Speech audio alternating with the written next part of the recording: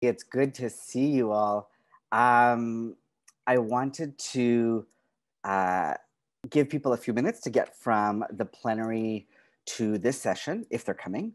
So we'll just wait a couple more minutes. In the chat box, I will be, how do I send a message to everybody? I'm going to share a link for a live survey that we're going to do together. So I'll send you the link now in case you want to open it up on your phone or browser. And if I can get a couple folks to just confirm that the link works for you by saying it works in the chat box, that would be super helpful.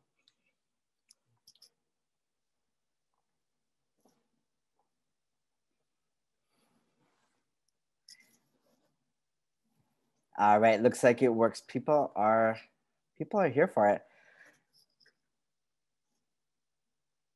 Oh, a number of familiar faces. I'm so happy to see you all joining us today.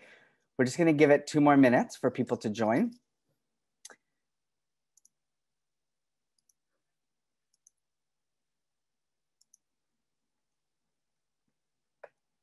While we're waiting for people to join, I'd love for everyone to share in the chat box 1 word to describe how they're feeling so far.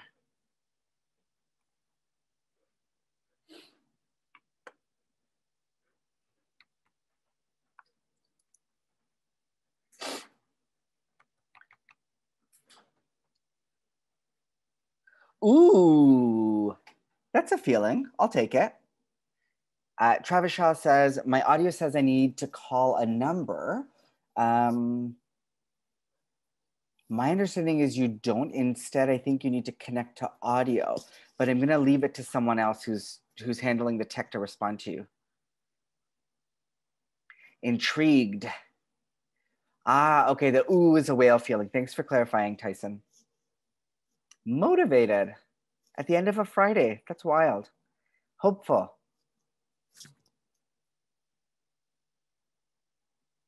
Just, Greg, feeling about how you're feeling today at the end of 3 days of summit.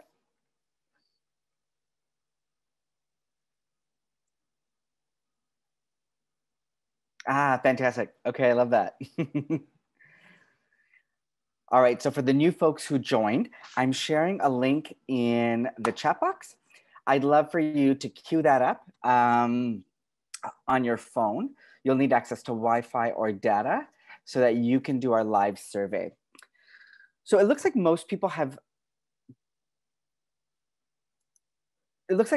joined us so far. And just to give you a heads up, I'm not going to look at the chat box now for a little while, but I will come back to it at the end for questions and discussion.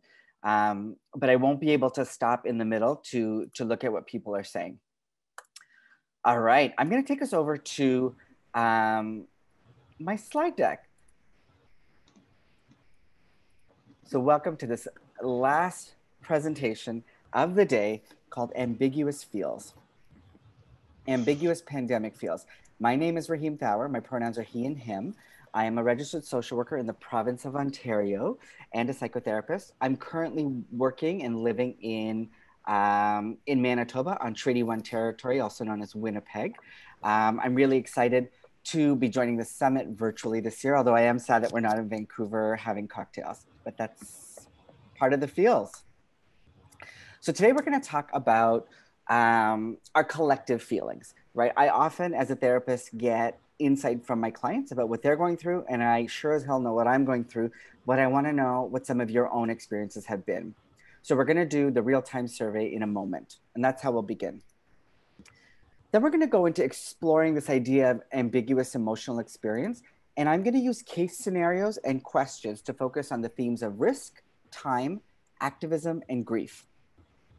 And then we're going to do a deep dive into the concept of grief. Not because I love grief. In fact, it is tormenting, but it's all around us, and it's something I've been thinking about for several months through this pandemic. And so I want to explore it a little bit further, and hopefully that'll dovetail into questions and discussion points people want to share. All right, so if you haven't already, go to ahaslides.com/feels. And I am going to start that off. It looks like lots of people have had no trouble answering the first question. So if you haven't already, there's lots of time. My initial response to self-isolation and quarantine measures included check all that apply. Anxiety about getting sick, fears of people close to me getting sick, appreciation for new time to catch up on projects, concern around employment and income, or a felt sense of a mini vacation. Now, I'll warn you, some of you who are joining even a few minutes late, we have 50 people who can participate, and I know that our room has over 50 people currently. So not everyone is necessarily going to be participating in this survey. But thank you for responding. All right, we're going to go to our next question. Esther Perel, for those of you who don't know, is a famous marriage and family therapist from Belgium based in New York City. She named our time in lockdown as the Great Adaptation. In which domains did you experience adaptation stress? So work in the front lines, work from home, living with roommates and family, living with partner, living alone, staying connected to people, understanding how to stay safe, or nothing changed for me.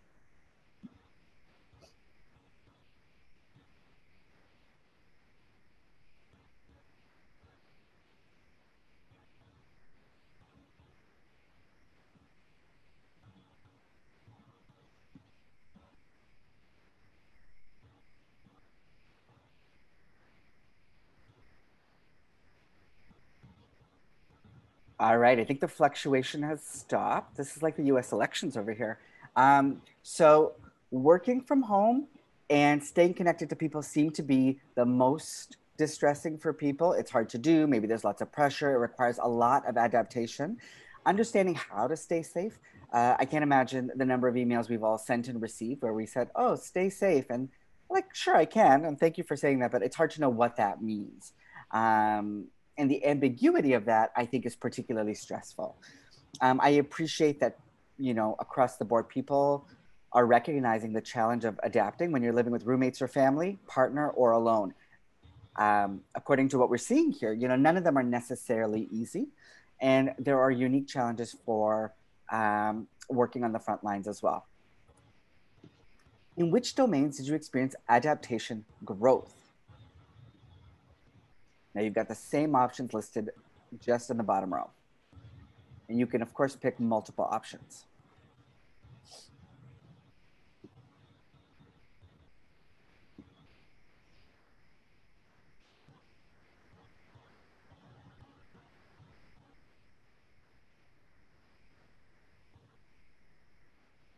All right. So in some instances, I'm already seeing that things that required a moderate amount of stress to be endured had some of the biggest growth rates, like understanding how to stay safe and living with a partner and living alone. Those were like moderate before.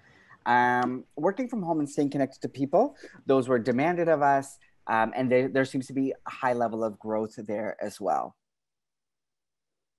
People who are working on the front lines also seem to have experienced quite a bit of growth in adapting to what that looked like. Thank you for that. Now, the conditions produced by the pandemic affected my body image. Positively, negatively, both, not at all. And I'm recognizing, I want to recognize here that the conditions produced mean very different things to different people. Right? So for whatever it meant for you.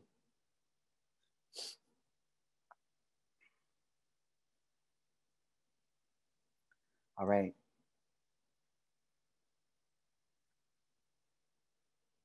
All right. It seems like an overwhelming number of people experience a negative impact on body image or both positive and negative, right? So when I combine those two, I'm thinking about the largest percentage of people in this workshop. There's a surprising number of people, surprisingly to me, who say not at all. And I'm curious to know what some of the resiliency factors were. And for the folks who said that their body image was affected positively, that's also very interesting. All right, I'm going to move to the next one. The conditions produced by the pandemic affected my relationship to drugs and alcohol. Positively, negatively, both, not at all. And of course, it's going to be completely subjective. If you started to drink more and that made you feel great, you're welcome to say positively, because I was one of those people.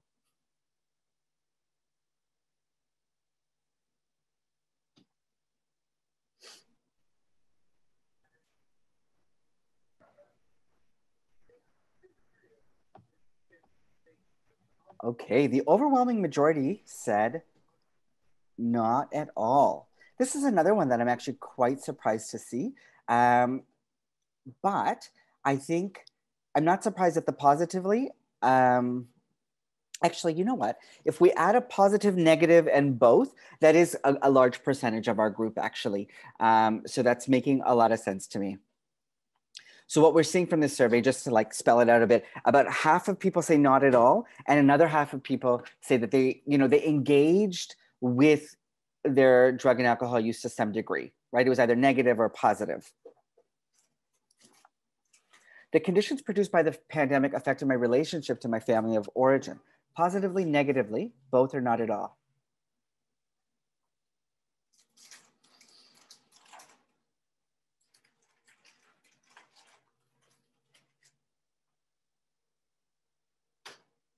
As the numbers climb, I'll just share, some of my reflections from my therapy clients was people talking about the challenges of being forced to live at home or check in with their elderly family members more often, even if they resented them or despised them or had a difficult relationship prior to. Other people had family members in nursing homes and weren't able to contact them for days on end, and that was extremely anxiety inducing. And for other folks, they said, our family just assumed that the distance meant we couldn't be in touch, but because everything moved to virtual platforms, we decided to connect with each other more often. And for them, it was positive. My sources of fear and anxiety during COVID-19 have included, and you can check all that apply: prolonged uncertainty, calculating my own risks, overworked essential workers, reports of deaths, prospects of being in a hospital alone, and getting someone else sick. Which of these were sources of fear or anxiety for you personally?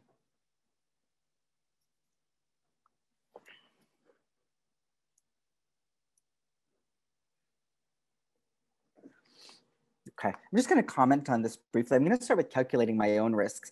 I think that's an incredibly challenging one, right? Once we get a handle on how COVID is spread, is it droplets? Is it airborne?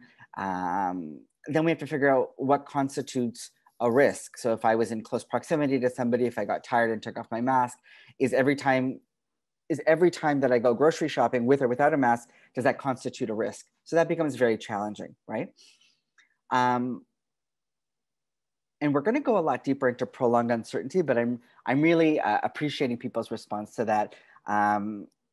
And the concerns around getting other people sick is something that really resonates with what Mark Gaspar's presentation focused on yesterday as well. And there's a small but mighty group here that are being honest and candid about their anxiety stemming from the reports of deaths, right? And the prospect of being in a hospital alone. I think for queer people, people who are HIV positive, people in same-sex relationships, all of that can be very challenging. The conditions produced by the pandemic affected my mental health. Positively, negatively, both, not at all.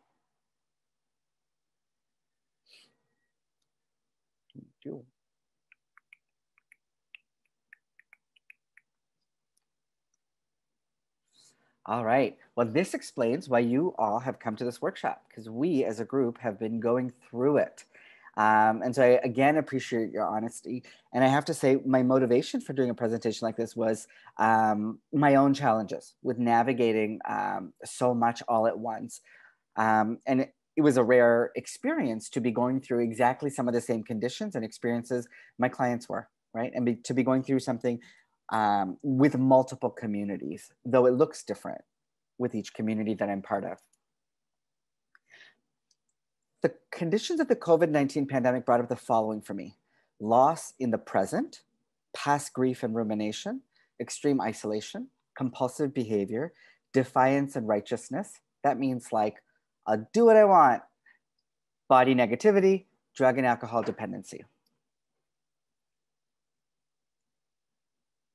And of course, you can pick multiple options here.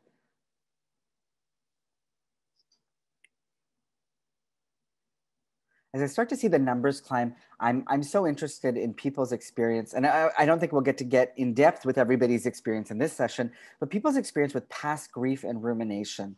I think a lot of people found a lot of newfound time without commutes, having to spend not chosen time alone, but forced time alone.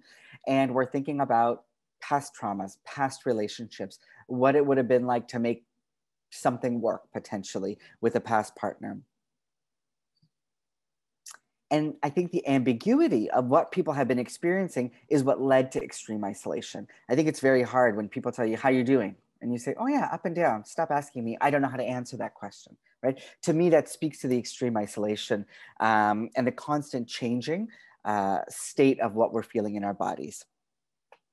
And loss in the present. We're going to delve into that quite a bit later. And I really want to appreciate people who are being honest and vulnerable with, saying, I felt a bit defiant and righteous. I thought this wasn't going to affect me. It has nothing to do with me, or I'll be fine, or I've been through something like this before, or I've been through worse before, and somehow I'll get through it. There's a kind of righteousness.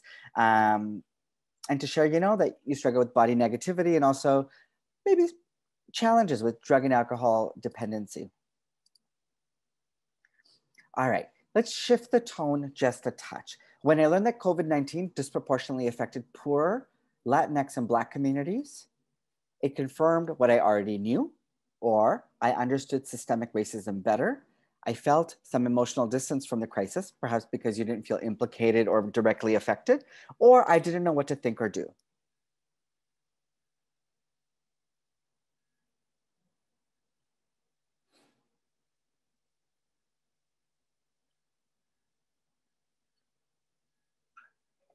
So what I like about this response is it really seems like, being in lockdown and having no choice but to be facing the news every day, hour on the hour, while that wasn't positive for lots of people's mental health, we realized quickly it wasn't sustainable. There was lots of things staring us in the face.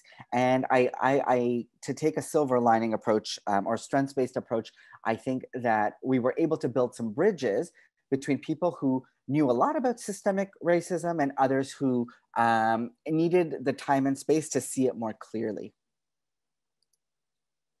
My community provided or continues to provide specific supports for Black GBTQ folks, acknowledging the impact of multiple pandemics.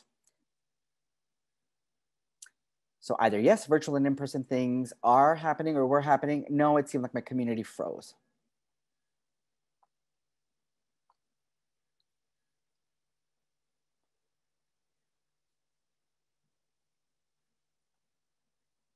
All right, thanks for this. So what we're seeing as the numbers climb, is that for some, there's about 22% of people are saying that things were happening, right? And I wonder if those things were pre-existing, and you don't have to answer this now, and on this platform, you can't really, but was there a kind of community mobilization that had already existed that just needed to be launched or needed to be adapted? Because I suspect in cases where we weren't thinking about how HIV, STI, sexual health, and mental health, how it impacts communities of color, and in particular Black communities, we might not have had some of that groundwork in place. Now, this isn't to knock people who didn't have something in place or that have lots of good ideas and resources, but feel like their community froze. I just want to highlight that freezing is one of the normal responses to trauma, right?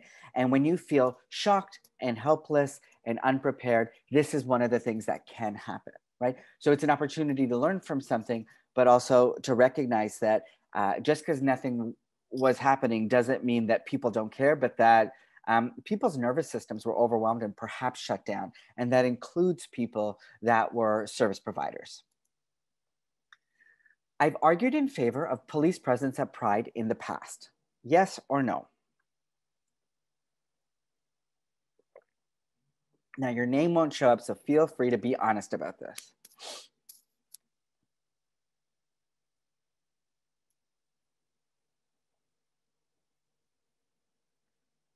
All right, so it's shaping up to be about 30% of people have said yes, and about 70% are saying no.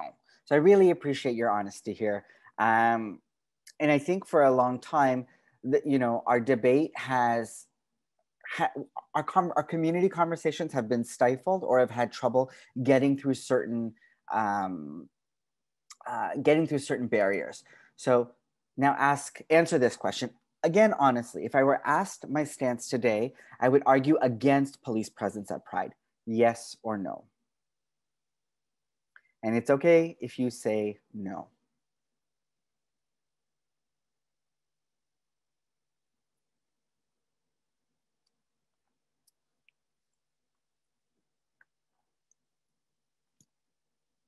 Okay, interestingly enough, the same stats as our previous slide.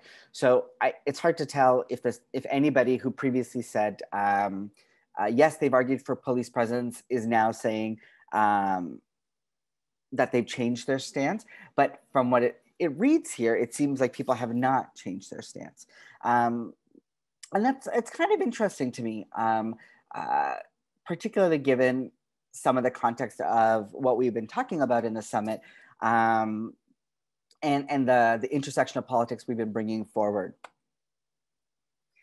I just want to also say, I think, this, for a lot of Black and Indigenous people who are heavily surveilled, the response we see here also constitutes and triggers a kind of grief, for not being seen, not being heard. So living under multiple pandemics helped me understand the connection between systemic racism and LGBTQ issues. So disagree, I was already aware, or agree, it opened my eyes. And you can also say, not sure, I was checked out.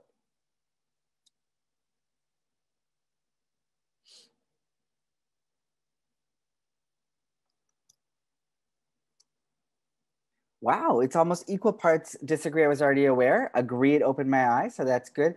And the folks who were checked out, just do a simple scan, as you think, you might already know why you were checked out. But what was going on for you? Were you overwhelmed? Were you grieving? Were you experiencing too many emotions? Were you in the defiance righteous headspace? Were you preoccupied with like other material losses, like loss of a job, or fear that you were going to be evicted? Living under multiple pandemics left me feeling exhausted, spent, helpless, disoriented, depressed, inebriated, angry, hopeful for change, and tired. Agree, I was all over, or disagree, I was slow and steady. Okay. So thank you. It seems like my suspicion has been confirmed that we were all over, meaning we were experiencing a lot of things, which makes it difficult to process. I often tell my clients, well, I also tell my friends and my family and anybody who will listen, that in any difficult situation, if we can first identify what we're feeling, we can then break down what it is we're thinking in relation to that feeling. Why am I feeling anxious? Why am I feeling worried? And then we can go from there and think about what we're going to do, what we can control, what we can't control. We can figure out what's our responsibility, what's not. But if you can't identify what you're feeling, or you're feeling too many things at once, solutions or any kind of linear processing become quite challenging. Now, share one word that describes how you feel right now. After 3 days of the summit, talking about loss, talking about ambiguous feelings, you can enter up to 3 words, but 1 word at a time. How are people feeling right now? And if you know how a word cloud works, the words that are biggest will be the ones that are repeated.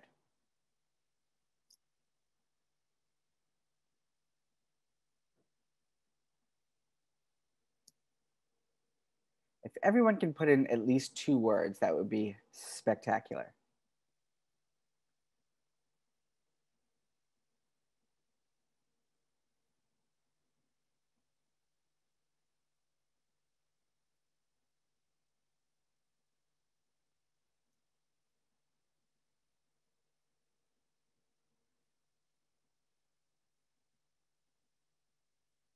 All right, amazing. Oh, it's still going.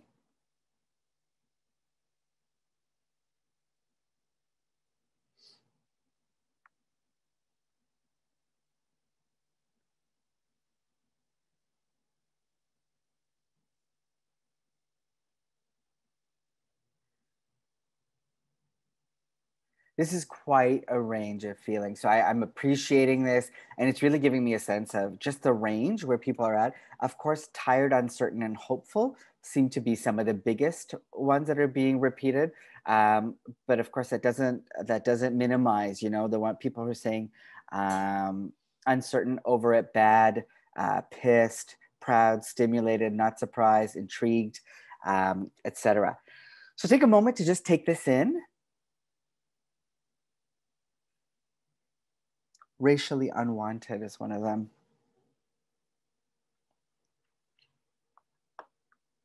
All right, I'm going to switch gears for us, and I'm going to now go back to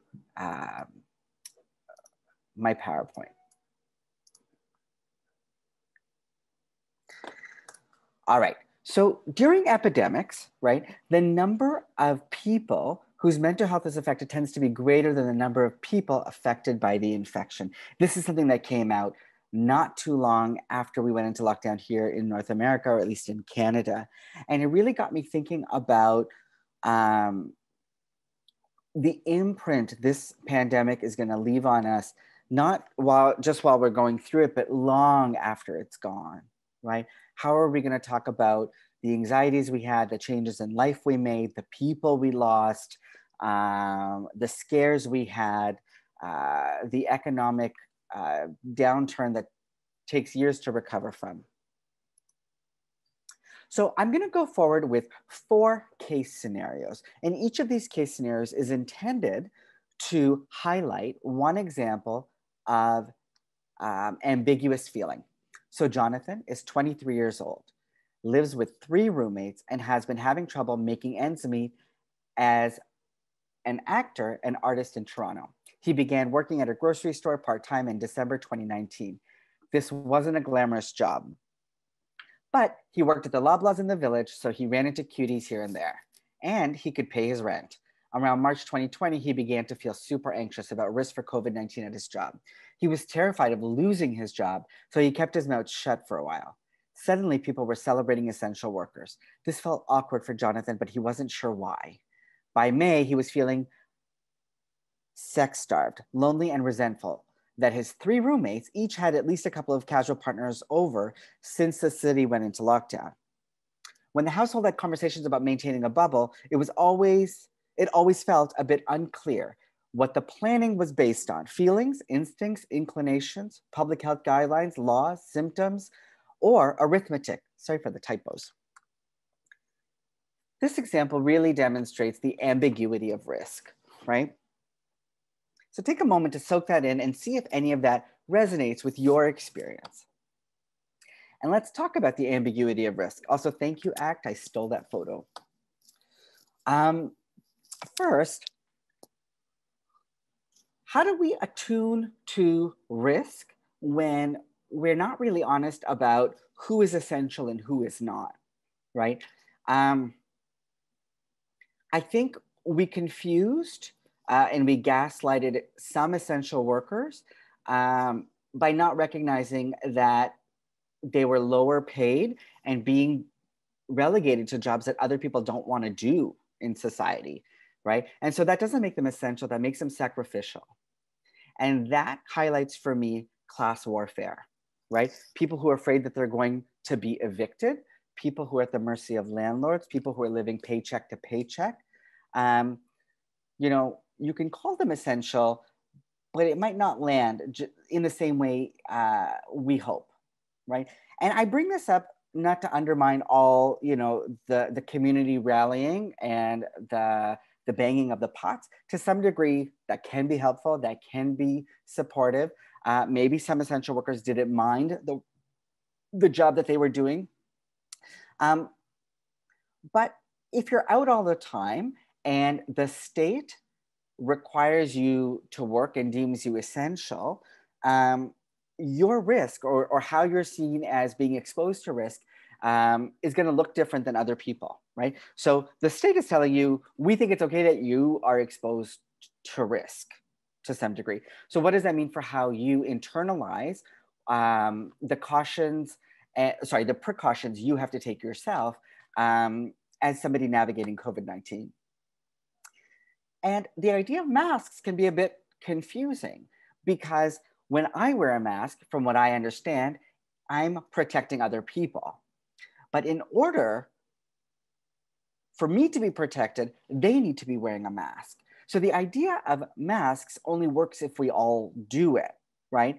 And I think that becomes really challenging. Why? Because, first of all, lots of people think that they're not going to be affected until they are affected. Masks are incredibly uncomfortable until they weren't anyway. We got used to them, or many of us got used to them.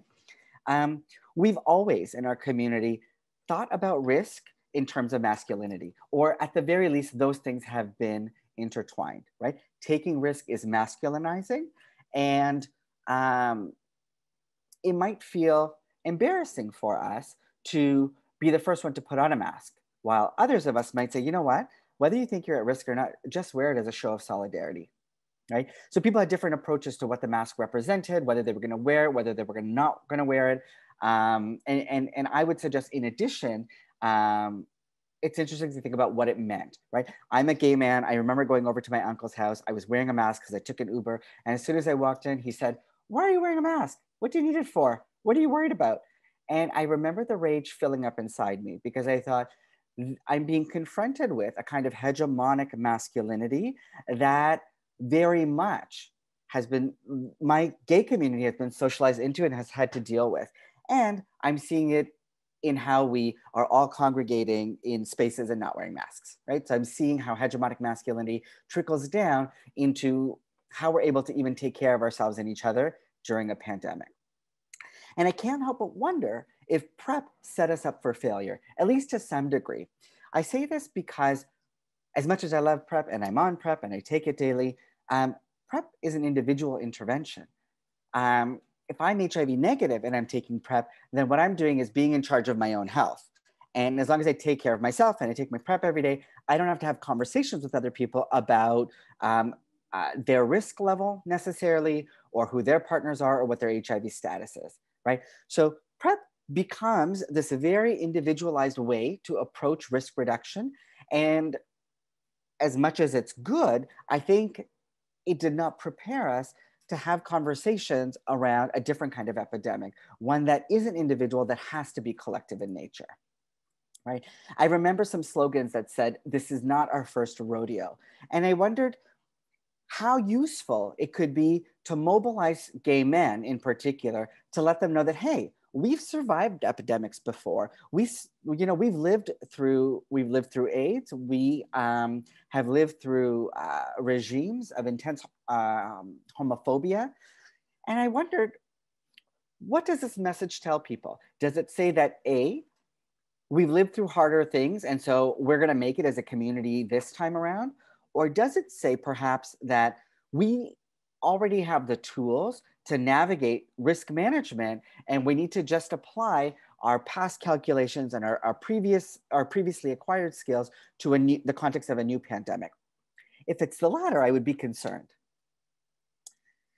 I also wonder if the idea of bubbles, of safe bubbles, community pods that people engage in, if they're inherently heteronormative. One of the things I think people really had a challenge with was thinking about, what does it mean as a queer person who's living on their own or with their partner or multiple roommates, well into their 20s, 30s, and 40s or 50s, living in the city and not the suburbs? What does a pod or a bubble mean to them? Perhaps they have a lifestyle where they're used to seeing multiple groups of friends or people who belong to different groups many times a week. That looks very different than a husband and a wife and two kids who maybe interact with their neighbors, or they get all of their emotional needs met, or a significant amount of their needs met contained in their daily bubble, right? Are they already inherently in a bubble and now they just have to restrict what they do already or maintain what they do already, right? That doesn't really translate for our communities. Let's move on to another example of ambiguity. Faisal, age 42, loved his routine and he was tightening it up for 2020. A smoothie for breakfast, an audiobook for the commute to work, an evening gym sesh, a keto-friendly dinner, 10 p.m. jerk off, 10:30 lights out. When he heard about COVID, he thought, Wuhan is far away, I'm fine. And maybe a few weeks later, he thought, doesn't Italy have a large elderly population? I'll be fine. When COVID-19 hit Vancouver and Faisal started working from home, the routine went out the window. He thought of it as a mini reprieve from the world and embraced it. As the weeks went by, he began questioning if he was happy at his job. He wondered why he cared about going to the gym so much. He felt repulsed by the smoothies and craved artisan pastries in the morning. He stared endlessly outside his window, wondering if he should connect with his family of origin more frequently, how nice it would be to have a quarantine boyfriend, whether or not he felt connected to his home where the rent was exorbitant, and what he wants his life to be. What's Faisal experiencing here? I would argue that he's experiencing the ambiguity of time. What do I mean by this? Well, in general, when we experience uncertainty, which a pandemic does bring, we're struggling with loss of control and autonomy, right? We don't know how to curate our lives, how to invest our energy, because we don't know what to expect. If you're somebody that likes to buy a lot of clothes, now you're wondering, I could do that, but where am I going to wear those clothes? Or you were working on a degree program, you might suddenly feel like, well, do I want to do this if it's online? What am I paying for? What is the point of this? Is this going to actually get me a job if we're going into a deep recession? So uncertainty brings out a sense of loss of control and autonomy, and that can be really discombobulating for humans. Now, when the concept of time changes for people, you may or may not have recognized that it changed for you, but I would argue that for a lot of people, the concept of time changed a little bit, right?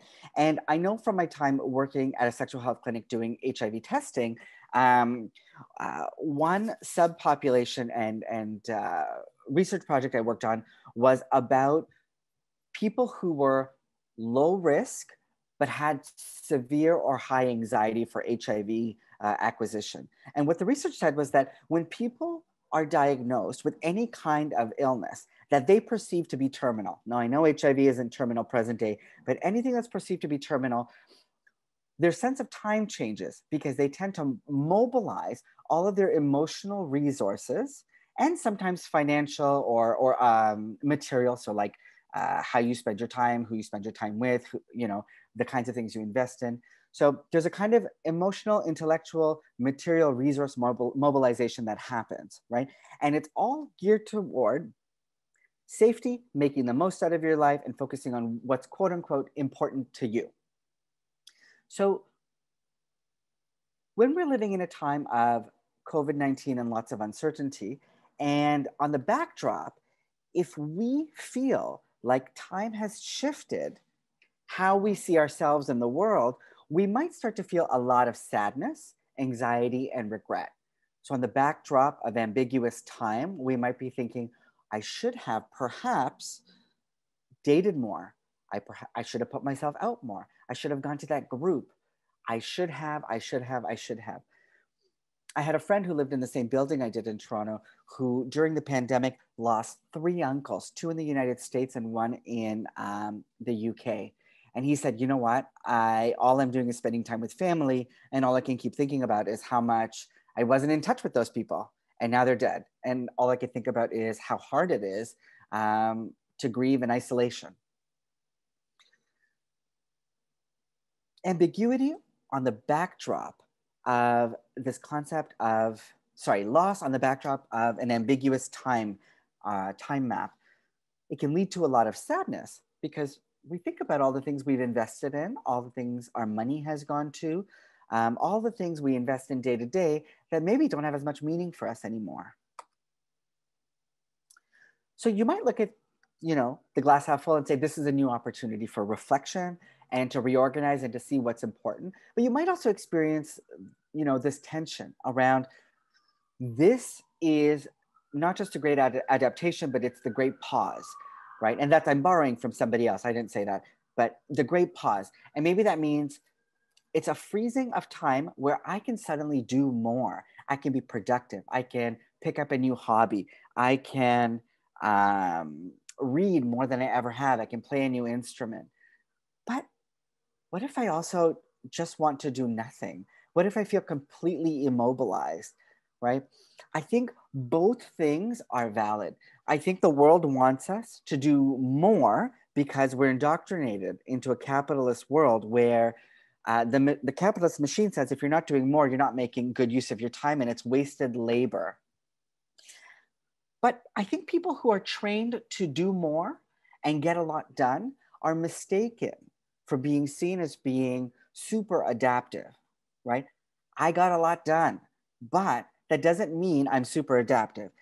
It means that my nervous system got overwhelmed quickly, and instead of acknowledging what overwhelmed me, I went into productivity mode, right? So what I want to point out here is that the people who were super productive maybe missed certain things that were happening in their nervous system around being overwhelmed. And so they moved into an action mode. And people who were doing nothing were perhaps overcome by what was going on in the nervous system and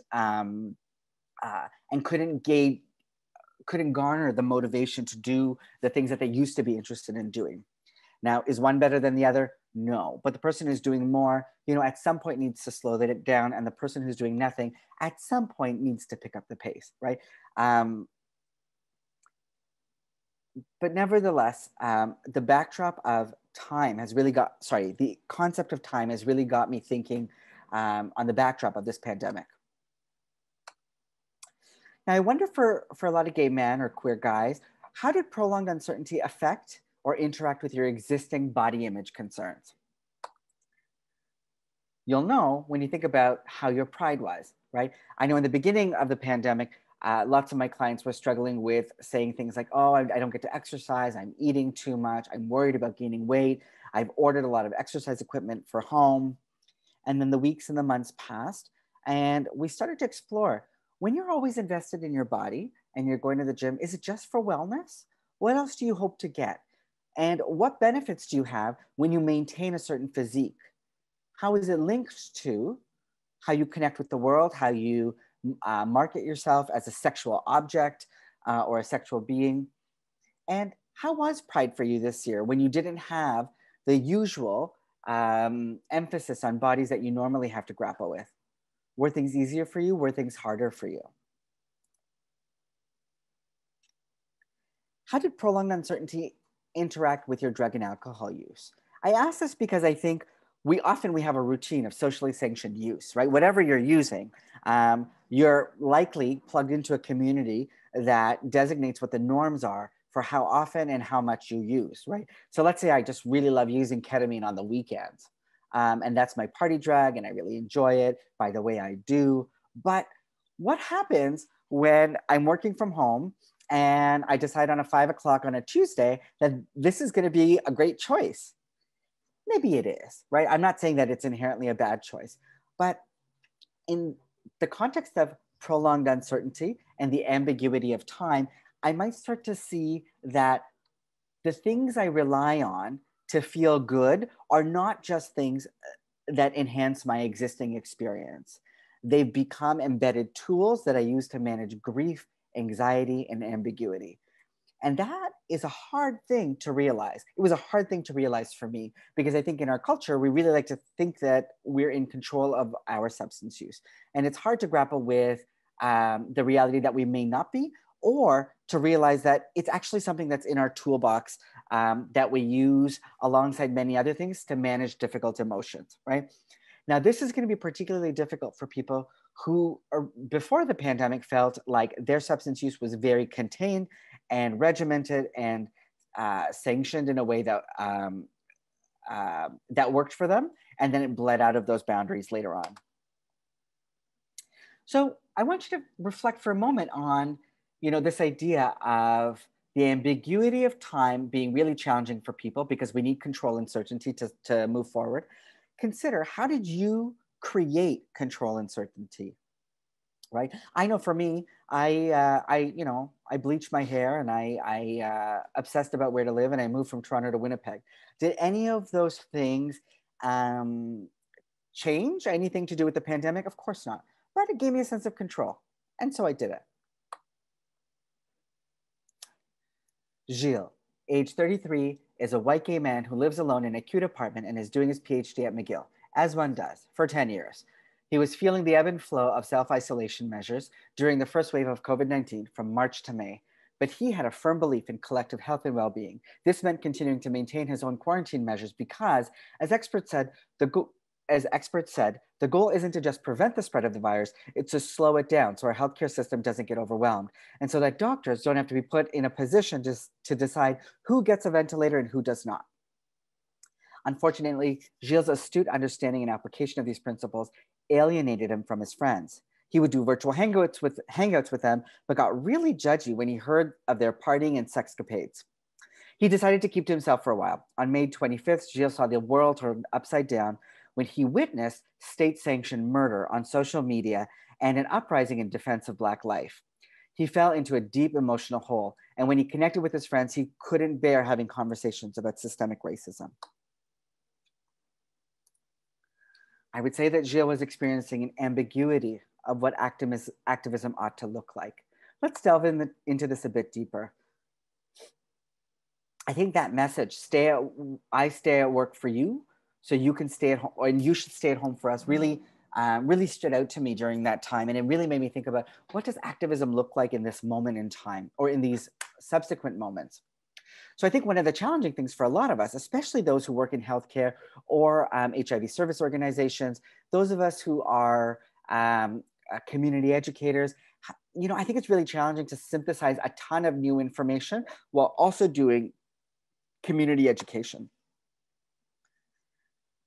And how tricky is it, or how challenging is it to wrap our minds around the idea that the COVID-19 pandemic to some degree requires or sends us the message to be stationary. Stay at home, don't leave, order your groceries, or only leave for groceries, only leave for essential things. And another one says, you know what? Our people are dying. Police brutality in Indigenous and Black communities prevails and continues. We have to mobilize. We can mobilize virtually, but we also need to mobilize in person. And then there's the regulation of bodies, right? If I decide to give somebody a hug, or I post on social media that I'm hanging out with some of my friends socially, there's lots of people who are on edge, and their anxiety has been primed. And, they might say, hey, you shouldn't do that. You really need to not touch people. You're setting a bad example. Stop posting this, stop doing this. Do you know the risk you're putting other people at? But a common argument might be, well, that's true. I'm putting other people at risk, but I think you regulating my body isn't helpful, right? And we've been through this as gay men. Regulating our bodies produces shame and doesn't let us talk about risk, or doesn't let us talk about what calculated and informed risk looks like for us. So I think what gets entangled here is in these conversations, we revive a kind of oppression we've experienced as a community that's met with a kind of righteousness and entitlement. And it's really hard to know how to transform that into empowerment in terms of, what are your rules? These are my rules. What are your boundaries? What feels safe for you? What are your rules based on? How many people have you had that conversation with, right? I think the regulation of bodies makes activism incredibly challenging. And then there's the digesting the realities of multiple pandemics. Lots of folks on the front lines of this who just want desperation for change, right? They want to reform police systems. They want to abolish the police. Some of the things that they've been saying for a very long time, the world is only finally seeing. And there's a frustration with people still trying to catch up, And we think about activism and things like Blackout Tuesday, which on the one hand are very helpful, but on the other hand, take away the very platform Black activists need to mobilize people, right? And then there's a lot of lateral conflict that we have in our communities about performative activism. And I think it would be helpful if we could think about, allow people to do the kind of activism that works for them, but also give them steps for what to do next.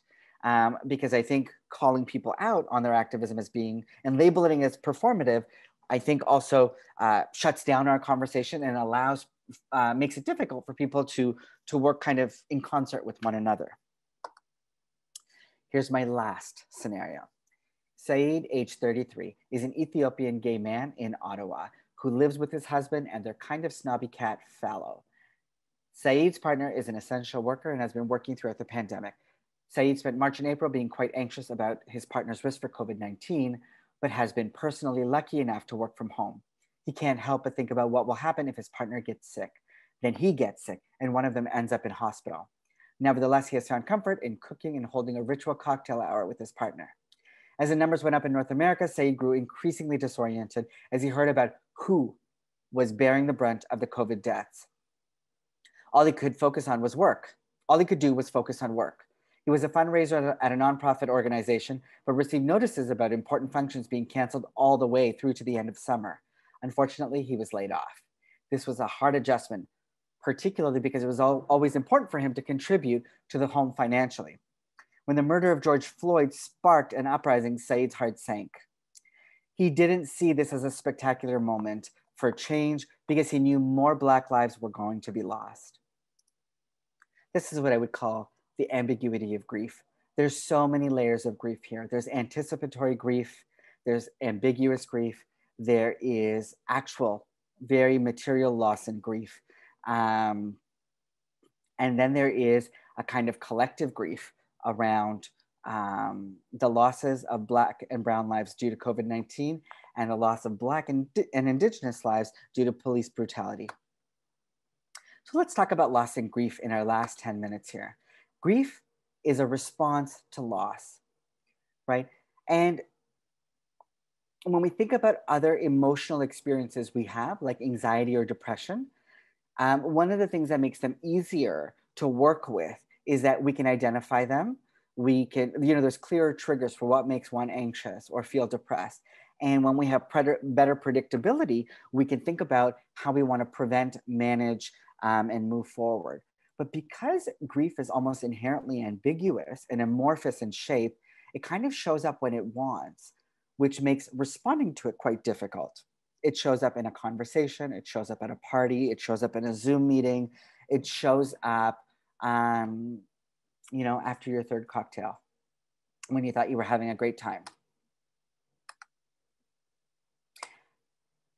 Now, recognizing that a pandemic is explicitly about loss, I think we have to acknowledge that the loss is not just physical and material, it's also intangible, right? The loss of normal. In March, there was an article, that talked about social distancing. This is not a snow day. And it really hit home for me very early on that everything being shut down doesn't mean I can have parties at home or I can hang out with people because some of those people that are my friends anyway, had to go into work. And so they were at risk. And if they hung out with me, then I was at risk. And I realized this was going to be a sequelae of changes, of disconnection from people, and also loss of all the important spaces to me, like, frankly, bars, the workplace, and any travel that I had planned. Anytime people say, I've been up and down, and I heard that throughout, I still hear that today. How have you been? Oh, up and down. There's good days and bad days. I think there was a point where people were experiencing a kind of smugness, like I've got a handle on this. And then they get really surprised where they're like, oh, I feel extreme disconnection or I'm sex starved. And the grief of normalcy and the grief of everyday life and what their life used to be really hits them. And then there's the anticipatory grief of the greater loss has yet to come. One of the things that spoke to anticipatory grief very well for me was something that, Esther Perel had said. And if you look her up, she talked a lot about it. But if I were to give some examples of anticipatory grief, it would be, what's the next thing I'm looking forward to that's going to be canceled? If I'm HIV positive and contract COVID, will I recover? And will I experience discrimination in hospital, right? How will my loved ones grieve my loss? If I get COVID-19, I'll recover, but I dread being alone while sick. If I break quarantine, who can I tell and how will I be judged? And if my friends and family are vulnerable, right, I can't not think about possible fatality or how I will respond. So one of the things Esther said that really got me thinking about the language of working from home and really challenging it, because while I was working from home, my workload did not decrease. In fact, it increased, and I was working 10-hour days for several months in a row. And she says, we're not working from home. We're trying to adapt to an entirely new worldview while working, learning, teaching, partnering, parenting, and more on top of each other in the midst of a global crisis. We're not tired, we're burned out. We're not waiting for things to return to normal. We're obsessing about what normal will even be after this. And for that matter, when is after going to come? So I'm not going to go through this spectrum of a loss step by step, but I did a presentation for Max Ottawa. I can't tell you exactly when, but I think it was in March or May. And I talked about this idea of a spectrum or progression of losses, right? And a lot of them were about intangible losses, and some have to do with your daily routine. So if you think about an ecological model of the things in your sphere that affect you day to day, branching out to people you love, the institutions you rely on, all the way out to policies and the world you live in, where you think about opportunity, the illusion of equality, the reality of labor exploitation. And frankly, I think about those trucks that were lined up outside a hospital in Queens, New York, with refrigerated trucks for dead bodies, and just letting it sink in what that could look like if that happened here in Canada, which it very well could have and still could. Now, I don't have time to go into a lot of queer specific losses, but I think we know what they were, right? Queer-owned businesses shut down. Lots of trans people had their surgeries delayed indefinitely, which is extremely difficult and challenging on the psyche. People were worried about the loss of housing as soon as quarantine measures would ease.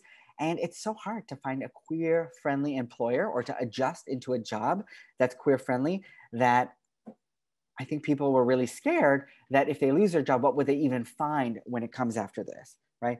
And, I heard a couple people saying, well, some of the friends I party with or I hang out with, if they were to die or they were to be in hospital, I don't think I'd be able to see them and I wouldn't be acknowledged as somebody that's part of their life. And I think queer people who have our own kinship models, through casual sex, through chosen family, through our partying communities, those are legitimate kinship models.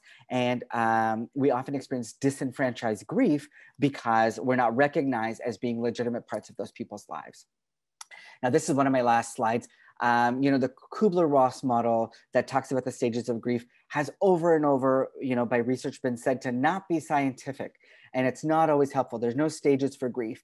And for me, I still think it's interesting, right? So there's these stages of denial, anger, bargaining, sadness or depression, and acceptance. And I think you can map it out onto some of our experiences throughout the COVID-19 pandemic and multiple pandemics, right? So the denial of this virus won't affect us or me, the anger, you're making me stay home and taking away my activities or my autonomy. And then there's this bargaining. If I do this, then something else will be okay. There'll be a trade-off. If I social distance and use a mask, everything will be okay. If I just sleep for 3 more weeks, if I just drink myself silly for 4 more weeks, things will be different. Or I'll come out of this at the other end a better person, or things will be over, right? Those are bargaining examples. Sadness or depression. I don't know when this will end. I don't know what to do. I feel directionless. And then there's acceptance. This is happening. I have to figure out how to proceed. And I think for a lot of us, we jumped around and we continue to jump around between a lot of these experiences. I'm going to leave this slide and I'm going to thank you for your time. I know that, I'm right at the hour, but because it's our last presentation of the day, I'm going to stop my screen share and invite folks to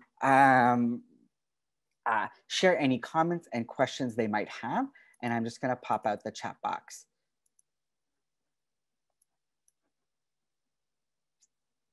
I'm just scrolling through. I wish people could unmute themselves and tell me what they were saying. All right, so I'm just going to go through them real quick. We can unmute ourselves. Oh, yeah, Mateo. Oh my gosh, you can unmute yourselves. I love that. Please do that. Yeah. And just jump out and talk, because that way I don't have to, I don't have to do all the reading, which I don't want to do. Yeah. So bottom left corner, the little microphone picture for anyone who has a question for Rahim. Okay. Ready, set, go.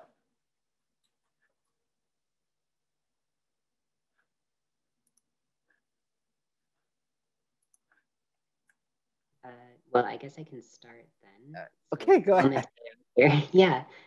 So I've listened to your talks now at a couple summits, and I mean, I appreciate you so much, as I think the only trans POC psychologist that I know of in Alberta. It's so important for me to hear perspectives from other queer or trans POC therapists. So that perspective is super appreciated, just from my profession. In general, how do you, as someone coming from within your community, how do you work through the grief and potential traumas, sadness, anxiety, depression that you're hearing fed back to you, that are your, some of it is your own story from your clients, and how, like, what strategies do you have for listening, being present, but also dealing with your own stuff that comes up? Absolutely. Thank you for that, Mateo. I think part of it is first thinking about, okay, communities are going through a lot. What is my part and what is my role, right? Where's my energy best spent? And when there was a lot of racial injustice going on, I know that as a South Asian person, South Asian people are so super complicit in anti-Black racism, and are pretty committed to the myth of the model minority, and really are invested in being good citizens of the state. And so I took that opportunity to do a lot of education within my own family. But, in all honesty, there was lots of moments where I had to be honest with myself and say, how many Black people are actually in my life? And who do I build with? And how embarrassing is it that I haven't built deeper relationships with a lot of other Black folk in this community, right? So on the one hand, I think about the part I have to do, and the other part I have to think about is where have I fallen through, being somebody who's active in the community and also has shortfalls, because I do. I think the other part that I really had to lean into was the concept of self-compassion, right? We are wired almost to rely on self-criticism as a motivator to do better in the world. And self-criticism doesn't always work. It often doesn't work to make us better at our jobs, or to make us better friends, or to make us better partners. And so when we think about self-compassion, and just acknowledging like what our bodies can do and can't do, I think that's enough, So, people in communities I'm working with are struggling with body image. And of course I am too, right? Like I'm like going through all the motions. And I created a bunch of Post-its that went in around my house that said, you know what? One of them was when it comes to food, replace guilt with gratitude. When it comes to alcohol, the goal isn't a sobriety, it's about less impulsivity between sips. Like these are like I was in it with people, and I continue to be in it, and I had to come up with strategies that worked for me, but I drew on self-compassion. So thanks for that, Mateo. If anybody else wants to go ahead. No, that was a thank you. Sorry. Oh, thank you, Mateo. Does anybody else want to unmute themselves and chime in? Hello, can you hear me? Yes, we can. Okay, hi, this is Shane. Yeah, I just wanted to make a comment. I graduated, I did my undergrad and I finished in April or whatever this year, right in the middle of the pandemic. And until you said something, I didn't realize that the grief and rumination that I was feeling could be so heavily tied to COVID and the pandemic. And it's really given me this framework that I didn't realize that I needed before. So I don't really have a question or anything, but I just want to say thank you, because I've really taken something great out of this workshop. Thanks so much for that, Shane. Even if it's, it's not a question, but it really,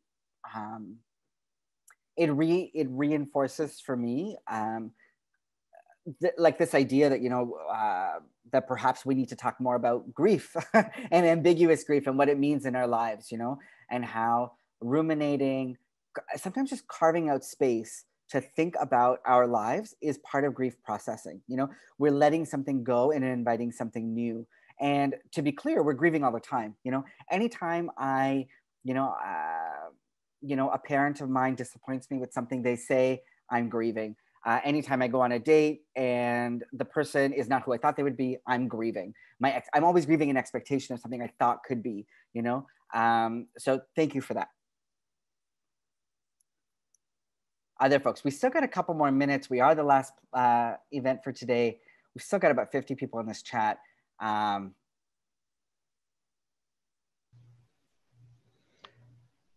Go ahead, Shane. Oh, yes, go ahead. Hi, my name is Yohei. Thank you so much for this talk. Mine is not question either, but I just wanted to share that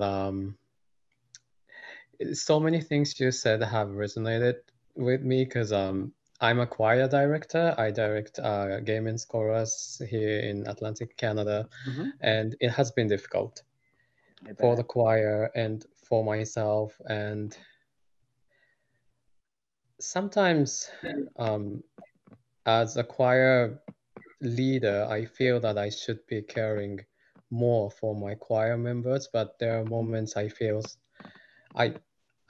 I'm worried about myself that I don't have the capacity to do so. And recently the rehearsals have been difficult because many people don't show up because everything is online. And sometimes I do feel that comments that come from other members, I can talk about this because none of my choir members is here. But I know they intend good things, but so many opinions come at me. And I had one rehearsal a few weeks ago that I stopped saying and I said, okay, just move on. And we finished the rehearsal earlier. And I was feeling this, I don't know what's going to happen to my choir. I don't know what's going to happen to myself. I don't know if I can stay in Canada or not because I don't have permanent residency. And all that becomes really difficult to deal with. Absolutely. So, but at the same time, I was feeling like I'm not a good leader because I have been honestly, I have been procrastinating some things about my choir because I just didn't have mental space to think about it. Totally. So in a way that in this talk, I could see that I was not alone in this. Like many people are feeling something like that. So comforted me a little bit. Absolutely.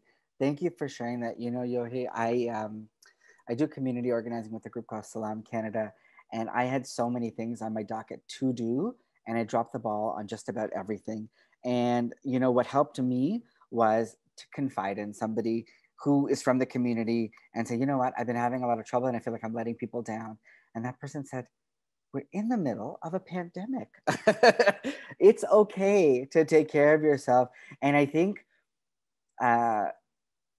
sharing something with a confidant or somebody who can listen, and just hearing someone say it's okay, we're all going through it, people understand, it can just relieve so much pressure. I think taking leadership roles is admirable and it's useful, and it serves me, it serves you, it gives us meaning.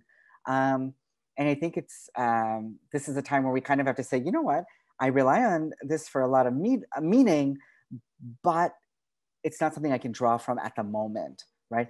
And I can't draw from it. So if it doesn't energize me, there's nothing for me to give, right? It has to be a feedback cycle where I give and I see positive responses from other people, and that re-energizes me. And that cycle has been severely disrupted. So thank you for sharing. Thank you. Maybe we'll take it we'll do one more if there is. Otherwise, we'll end here. Yes, go ahead, Joy. Yes, hi, Joy. Hi. I just wanted to, I guess, speak from the perspective of someone who had already had clinical depression going into the pandemic in the first place, and how those symptoms just are just turned up to 1,000,000. Yes. And it just feels like everything is falling apart. And just that, like, what's going to happen? We don't know anything. Yeah. And it's such an uncomfortable place to be. Yes. Yeah, I completely agree. Joy, you know, I'm also somebody that's on SSRIs. And I also wondered, like, do we need to up the dose? Like, what's going on here? And I think, like, I don't want to, I don't want to suggest, you know, like whose depression is harder or easier. Like, I don't know, you know, but if a person's having a tough go at it, and they're already on medication, and, you know, they know that they have clinical depression, I think in everyday world, in everyday land, I think people can be dismissive about invisible disabilities. They don't see them as chronic illness, or they don't see them as episodic disabilities, when others of us know that they can be debilitating. And then in the context of a pandemic, I think people in many ways have, like, they run out of empathy, or they feel like, oh, I'm going through the same thing you're going through. Why are you having a harder time? And there's a piece that they don't get. And so I think getting empathy is harder when people are maxed out emotionally. And Joy, I don't know if that was your experience or not, where your isolation increased because people just weren't there.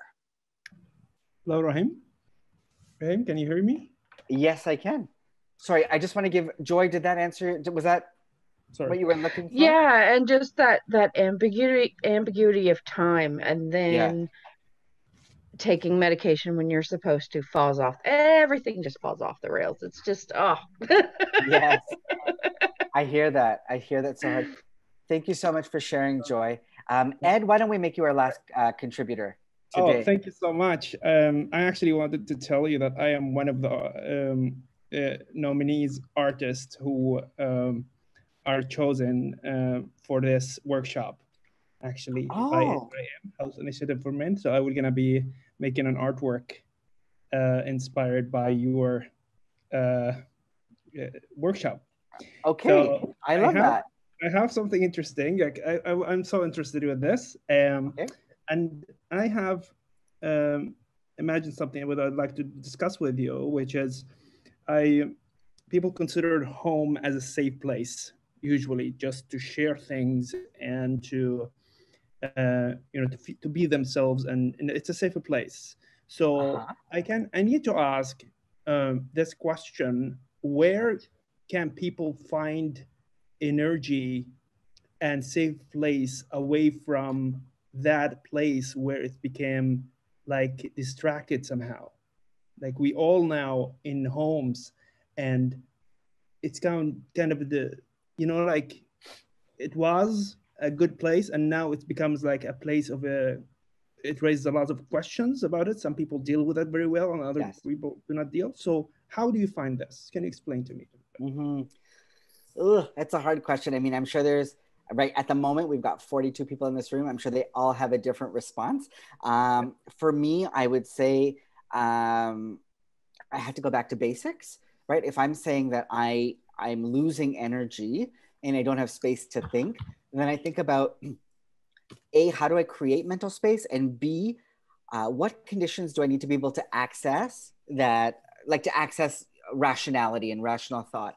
And so for me, finding a way to exercise, and as an extrovert, finding a way to be in contact with people does something really beautiful for my own psyche and my own wellness. And so no matter what, I have to find a way to do that.